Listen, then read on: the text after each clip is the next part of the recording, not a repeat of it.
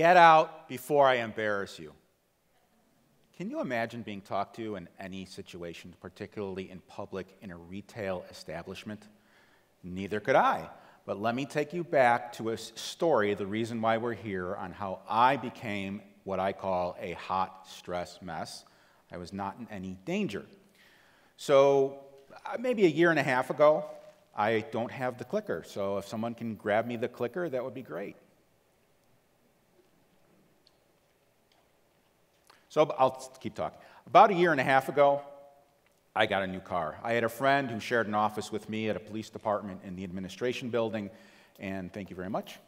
And he had left law enforcement, worked in the car dealership industry, and worked his way up to be a general manager. So call him up, I want a deal. I said, hey, I need a new car. Your dealership has the car that I would like. Can I come and see you? And so sure, we make an appointment, I go. It was a great experience. I had a fair deal. We were in and out in about 2.5, 3 hours, and here I'm driving home in a brand new car. 3 weeks go by, and now my wife has the itch to buy a new car. Now, if you look at the top of the screen, that's the building where I bought my car in. This is a different vehicle manufacturer, she wanted to buy a car there, across the parking lot. So I call up my friend again, and I said, hey, if you didn't figure it out, Julie's my wife. Julie would like a new car, and she wants to go to the dealership across the parking lot. Would you be willing to introduce us to the general manager of that car dealership? Because deals are made among people you know, and you get better service, so I thought. So we made an appointment. This was the day before Thanksgiving. I show up early. As a matter of fact, when I showed up here, I was one of the first speakers, and they're like, wow, you're here early, you're going last. But I was like, I'm an early person. So we're 10 minutes to 9, we pull into the parking lot, dealership opens at 9, and we walk in. And my friend isn't there. So, we wait, and the salespeople call him. He's running late, which is completely forgivable. How many of us run late? If everybody raised their hand, we all run late. It's cool, it's no big deal. So he shows up 9:25, and now all of his employees need to get into his office to get things like temporary license plates, forms, paperwork, etc. So he greets us about 45 minutes after our appointment is supposed to begin and comes up to us real friendly. Hey, what are you guys doing here? And I said, we had an appointment. And at least in my world, I didn't say this, but this was my thought process. I operate off of a calendar. If you're a student, do you put in when assignments are due in a calendar? Yes. Same thing in business. Same thing how you know what classes to go to. So that's okay. He doesn't have a calendar. And he walks us across the parking lot, and now he disappears for another 15 minutes. Finally, he introduces us to someone at the new car dealership.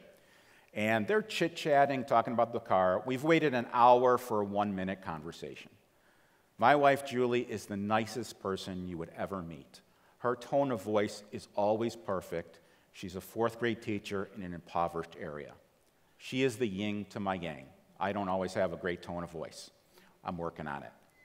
So she says, really nicely, really sweet tone of voice, can we start talking about the car? To which my friend sticks his finger in her face and says, you got to understand something. I'm doing you a favor. And I was in disbelief, shock. And she wasn't. She said, are you yelling at me? And he escalated more. This is going to take all day. You don't know how this works. And at that point, Papa Bear came out. And I came out and I said, we will not be doing business here. We are leaving. On the way out of not his car dealership, it was someone else's, this is what he said to me. Get out before I embarrass you. It put me in a little bit of a tailspin. I had rapid heart rate, rapid breathing, cognitive memory issues. The reason I can tell you this story is because when I got home, I wrote it down, and now I can recall it. But I had all of the human stress responses that we have. And this is the reason why you're here today. Because there's a lot of times where we're placed in a stressful situation that doesn't put us in any danger. Yet we still have that adrenaline dump, that rapid heart rate, and it's involuntary. You can't help it. So in the next 10 minutes or so, if I can give you the tools that you would need to overcome what I call the hot stress mess or an amygdala hijack, would that be a win for you? Yes? Okay, I see heads nodding, so that's great. So the amygdala is the part of your brain. It is just above your brainstem. It is the emotional control center of your brain. If you think back to the days of Neanderthal, cavemen, that type of thing, that initiated fight or flight. So when the caveman or cavewoman smelled a predator, they could run, they could flee. Or if they're going after prey and there's an odor, that's the most basic enhancement that you get from an adrenaline drop. So the amygdala, I call it the trunk monkey because it helps you, and that'll become clear in a moment. It is your emotional control center. You cannot control it. It controls you. Just like a child touching a hot stove, they pull away, but the pain doesn't happen until later. They pull away because their amygdala activated. Later on, they realize, wow, this hurts, and they start crying. So this is why I call the amygdala the trunk monkey. You think you're honking at, huh? What, you don't like the way I drive? What, come on in here, I'll give you a driver's lesson. No. You want a piece of me? Let's come out and get you some, huh? Where are you gonna go now? Well, you can't speed up by anybody now. You think you're better than me? What, you think, oh, I don't like the way you drive. What, you got a fancy new, what? Huh? Keep out. The trunk monkey, a revolutionary idea you'll... So the trunk monkey, or the amygdala, protects us. There's 5 reactions to a stressful incident. We all know fight or flight. That's a common term, and that's used to describe a very short description of the 5 things that an adrenaline dump will give you. It is fight, flee, freeze, submit, or if you're me, eat. So, when we say fight, we mean react. It's not really fighting. When you're driving along and the ball rolls in the street, we stop, we slow down, we look for the child. That's not really fist fighting. That is reacting to a stimuli. So that is the fight or flight mechanism. Now, when we get this adrenaline dump, we get some limitations. First of all, we get some perceptual limitations, and it starts with tunnel vision. So I had tunnel vision during that car dealership ordeal, where you can only see in the center, and your periphery, you can't see it. It's just like if you were to put a hood over your head, you can see straight in front of you. Next, we have auditory exclusion, where you cannot really hear what's going on after a traumatic incident. And it could be life and death. It could be your professor asking you a question and putting you on the spot. And this is what it sounds like. Give him a call. Ask him if he would get in there February 15th. I'll do that. Will do. Oh, that sounds good. That'll give him enough time. Yeah, which is good because that's right on track with the project that I'm doing to make sure that all the tenants are knowing about what the parking. Yeah, because we got a lot of recycling to do. Finally, do you remember the movie The Matrix?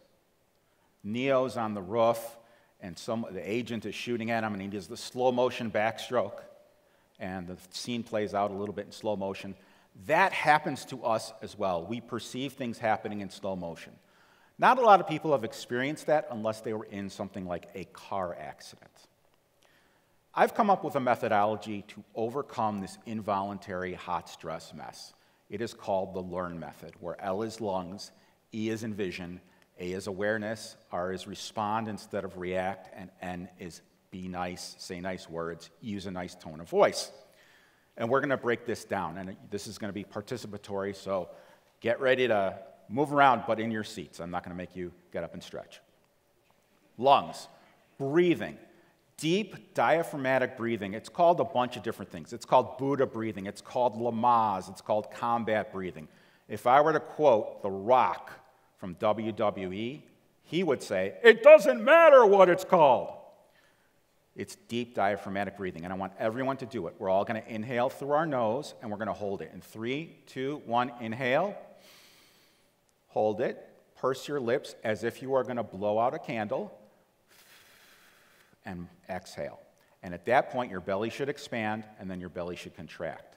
Breath number 2 is exactly the same thing, but your shoulders are going to rise. So everybody, 3, 2, 1, inhale with your shoulder rising.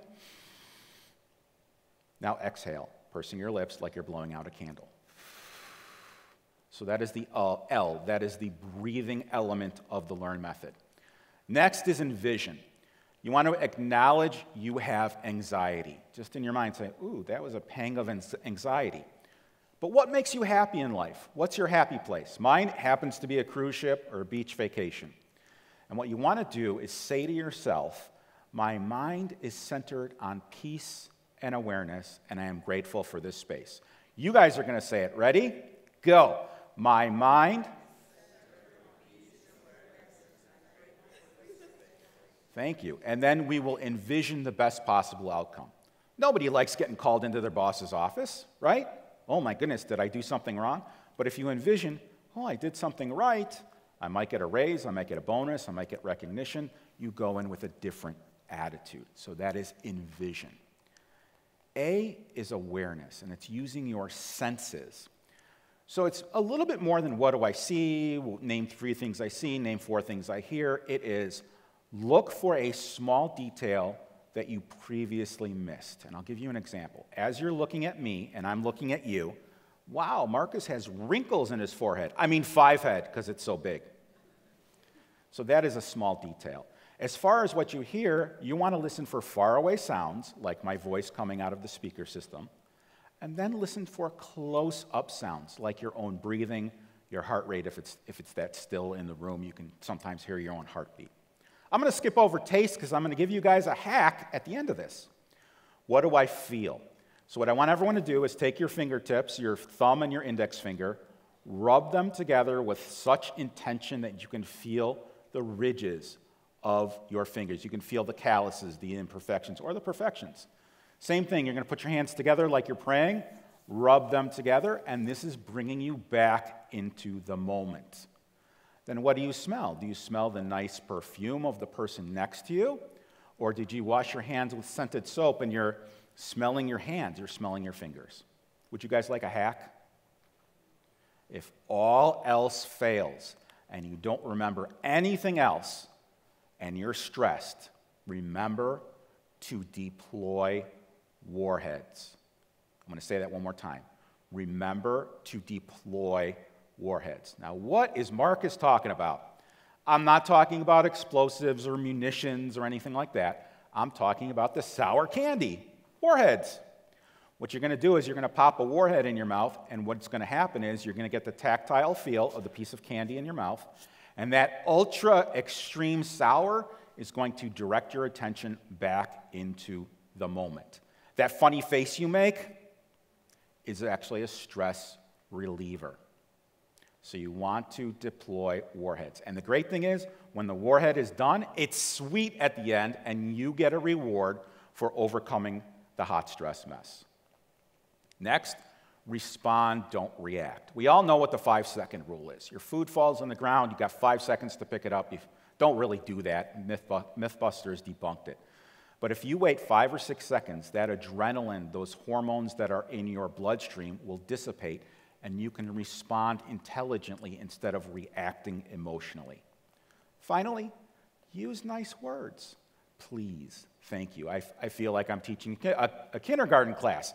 Please, thank you. Would you kindly, would you be able to assist me? Who knows what the 4 magic words in a relationship are that are supposed to reduce tension? You're right, I'm sorry.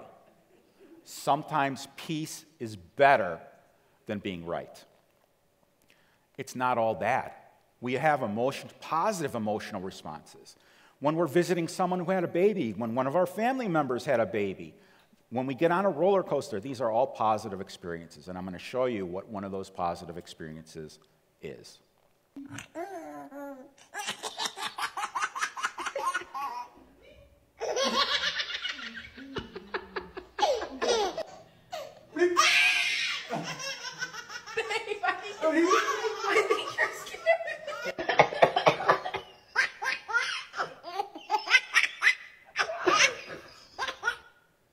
So these babies cracked up. They had an emotional response, and it's positive.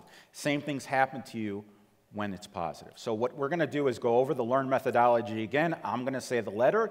You guys are going to say the word. L means? Love. Excellent. E means? A? R-N. Awesome. So now you guys have the skill set to overcome stress, whether it's in a dangerous situation, or you're being grilled, or you're doing your oral examinations, or you're defending a thesis or a dissertation. From time to time, everybody is a hot stress mess, including me. I'm a human being. But if all else fails, and you remember one thing, remember to deploy warheads. I'm Marcus Melnick. Thank you very much.